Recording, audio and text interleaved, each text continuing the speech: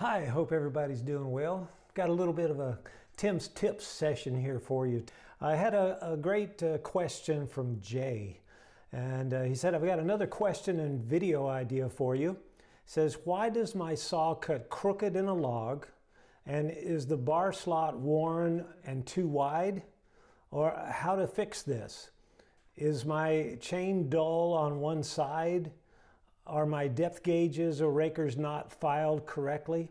Thanks for the help.